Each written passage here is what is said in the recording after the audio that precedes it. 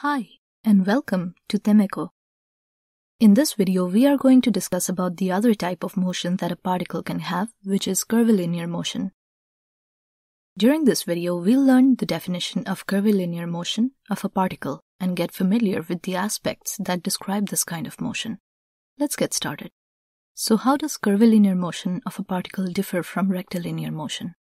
Well, the difference is that in curvilinear motion, the particle moves along a curved path, whereas in rectilinear motion, the particle moves along a straight line. Another difference is that since in curvilinear motion, the path of the particle is often three-dimensional, we need to analyze the particle's position, velocity, and acceleration by using vector analysis. In vector analysis, we can describe the motion of a particle along a curved path by using Cartesian notation, which includes the Cartesian vectors I, j, and k. For instance, we can define the location of the particle P on a curved path by using the following position vector: r equals xi plus yj plus zk. Likewise, the velocity of the particle on the curved path can also be represented by using the Cartesian notation.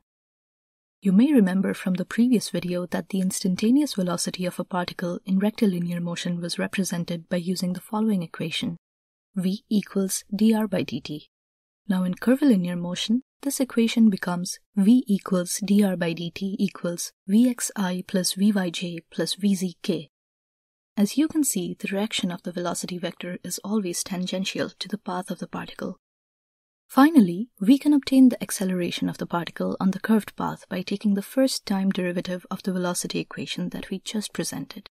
Thus, the acceleration of the particle on the curved path can be determined as follows: a equals dv by dt equals axi plus ayj plus azk. Notice that since acceleration a represents the time rate of change in velocity, the acceleration vector will not be a tangent to the path of the particle. In some cases, when we know the path along which the particle is moving, it could be more convenient for us to use a special kind of coordinate system called anti-coordinate system. The t-axis acts as a tangent for the curve at the location of the particle P, and its positive direction is towards the increasing s, which represents the position of the particle on the curve. We will use the unit vector ut to represent this positive direction. Likewise, the n-axis acts as the normal for the curve at the same location of the particle P and is perpendicular to the t-axis. Its positive direction is towards the center of the curvature O', for which we'll use the unit vector un to represent it.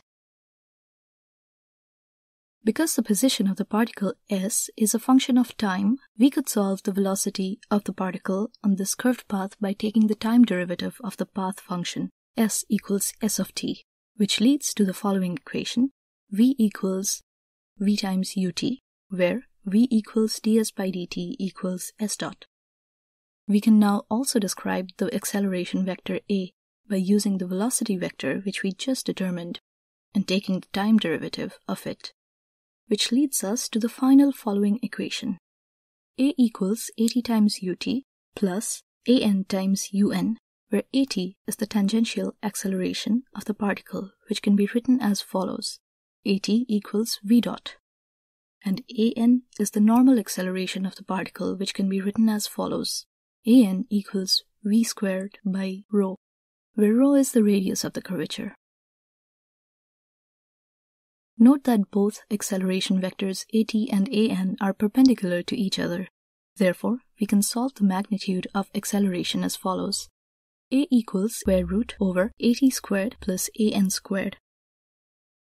Hopefully by watching this video, you know the definition of curvilinear motion of a particle, and you are also familiar with the aspects that describe this kind of motion. Thanks for watching and have a nice day.